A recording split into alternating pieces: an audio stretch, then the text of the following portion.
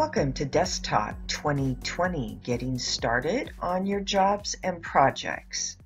We're going to go over how to set up your job and also show billable costs, non-billable costs, and be able to track the income off of each job. So we're going to get started first by selecting and adding our customers. So you can add your customer through a drop down here or go to your shortcut bar and select customers. When I'm training, I always use drop downs. So we would go to customer and customer center. A customer center is where you hold all the customer information. So you'll notice it also shows the balance that the customer owes as of today. And in here we've got Albert Cruz, and we also have Hugh that has open jobs with us. So up towards the top it has the new customer or new job. And this is where I want to add a new customer. So if I'm looking at adding Albert Cruz, I can always add him in or edit his information by selecting that pencil. It has 4 tabs off to the left here, which will let you put more information in. But the main thing you want to get in, especially for invoicing, is to have the email, so I can email in my invoice and get paid fast. You also have the payment settings, so I can set up if they use a credit card that they want me to use for this job, I can set this credit card up in here. Also, I can set up their sales tax settings. I can put them as taxable, or I can get the resale number and keep that in here. The additional information tab is for additional things that you want to track. Now, in adding Albert Cruz, if I'm highlighted on Mr. Cruz, I would go up to the top and select Add a Job. In adding the job, I'm just giving it the name of the job, which is kitchen remodel. I can put in the status, what type it is, and my approximate start date. And then in the description, I give a little more information. I'm putting in cabinets, countertops, and tile floors. So by doing that, it adds a job under Albert Cruz because he is the gentleman that is going to be paying me, or the contractor. Now, I want to get ready and just invoice the kitchen remodel up right now, and by doing that I can go down to Manage Transactions and create an invoice. Or I can go up to the top under New Transactions and create an invoice. But whatever feels more comfortable to you, it's not wrong or right to use either. All right, so in here you have the billable time and costs memo that comes up telling me I've already incurred costs on this job. Do I want to bill it out? And in this case, it will open up an option. So if you were keeping track of payroll and you were going to rebill the customer for the time, here's the time tab. You've also got an expense tab, so this would be miscellaneous expenses I had to go buy that aren't part of the job. And then of course mileage, and then we're going to go over to the items. So there's 13 items I've already paid for. I paid for wall framing, interior walls, building permits, lighting. Most contractors say, you know, they do a cutoff time, so on the 9th of the month they want all of your expenses billed to them through an invoice. So we're going to go ahead and select building permits and the electrical. It brings up, I'm actually creating an invoice for the kitchen remodel, and the building permit comes up. Remember that most of the time you won't put a cost in these because the cost varies so much. So you'll know how much the building permit is and the electrical and lighting that they used. Again, this is an invoice that I have the option to go ahead and email directly to the customer to get paid. Now, in creating the invoice, it left me with an open balance And the total for all of Albert's jobs is the $33,439. So if I just have one job, I may not create multiple jobs underneath that, because you can see it's kind of like the parent and all the children. The parent's the one I'm actually billing, and here's all the jobs under that.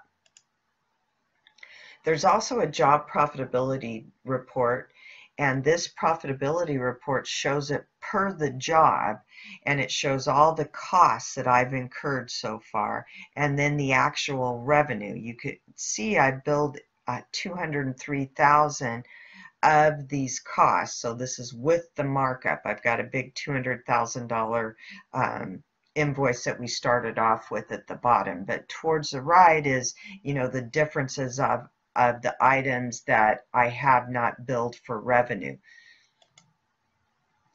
Has a really cool report in here. It's more of a customer summary of how long I've been doing business, their average day of pays. I like this guy, 5.82. I'll take that any day.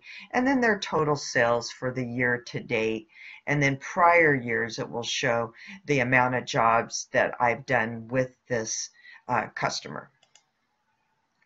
I like a certain amount of reports when I'm doing job costing. One is going to reports drop down, go to jobs, time and mileage, and it's called a job profitability summary. So it's just a summary, not a detail of every item, but the summary shows me all my customers and the amount of the actual costs I've spent and the amount I billed them, hopefully leaving me a nice profit off to the right here once I get everything billed up. The next report I use, still going to the reports, job, time, and mileage, is the profit and loss by job. For me, it's just easier to see. I can clearly see I billed out $32.89 on the kitchen, $301.5 on the cottage, for a total of billings that I billed them at the $304. It will also populate the cost to give me a net income off of all the different parts of the project. And you'll see the next one is for Shane and Shane's total as well. And then the very last one that I run mainly for my managers or my purchasing agents is that reports job, time, and mileage and the unbilled costs. So if I'm looking at Heather Campbell's house in the new construction, these are all the unbilled costs for her that I can either determine, well, that is 100% complete, let's go ahead and bill for the door and trim. This gives my billing department and people that say, hey, this has been completed, you can go ahead and bill for that, and you can run this on a weekly basis. The next thing that we're going to look at is how everything kind of works together. So you want to make sure as you go to edit and select preferences that you turn on your jobs and estimates. So are you using estimates? Are you using progress billing? And then you can set up inside of the job if it's pending, awarded, in progress. So this is kind of a time management on the different projects that you can set up and you can change at any time. Of course, once it's closed, we change it to close, and we can even keep track of jobs we didn't get, and we can say it wasn't awarded, but we can possibly know next time when we bid a job like that where we were too high on. And then making sure your items are set up properly. So we'll go to lists, drop down, item lists, and each item in here should be set up so that when you are invoicing the customer, it is pointing the right way for your income and your costs. Now this is a contractor that doesn't really hold inventory, so all his items are service items, and on the service item we've said, in this case, building permits, that the expense goes to job-related costs, and then when I sell it, it goes to construction income for that job. So as long as your items are set up properly, notice again that the costs are at 0 and the sale price is at 0 because they fluctuate so much. If I put a cost in there, it's then going to give me kind of a skewed cost of maybe what it cost me a year ago. Same with the sale price. With prices changing so much, if I say every time a permit comes through it's $89 and next week they change it to $95, then I would have this set in here. And if I have other people working on the system, they might just go ahead and bill it at that lower cost. So I want to make sure they go off of the estimate and or the cost of what it really did cost on that permit.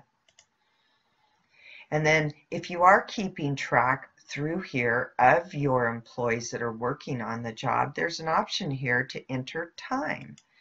And in this case, I'm going to enter some for the kitchen remodel for Jen Rand, and they've got 10 hours total on that.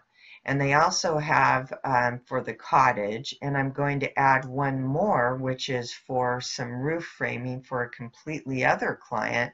And to the right here is, remember where we looked at a report that was unbilled? So if I select this as billable, meaning I want to bill it back to that customer. If not, I just want to keep track of the costs and I would take those check marks off. But once I put in the time and then go ahead and select if it's billable or not, I want to go ahead and invoice for it. So I'm going to pull up Albert again, and it's going to give me the option to select my outstanding items I haven't billed for. And in this case, my cutoff date was 12/9, so I'm just going to include the payroll for 12/9 on here. I'm not going to select the other items. This is the only one I want to bill for right now. And it will populate his time on that job. And I've left it 0 here because I may charge people different amounts. In this case, I'm going to charge Albert for $150 per hour on the concrete. And I can go ahead, again, email this invoice off. And also, how do we get the information in there? So I get a bill from a client I bought tile from, and possibly some kitchen cabinets. So I put in the bill because I owe this gentleman $14,000 here, and I'm selecting the items that I'm going to sell, which is the cabinets and vanities, the floor coverings, and in this case I'm putting the customer Albert Cruz in, and I'm saying yes, I want it to bill back as material costs.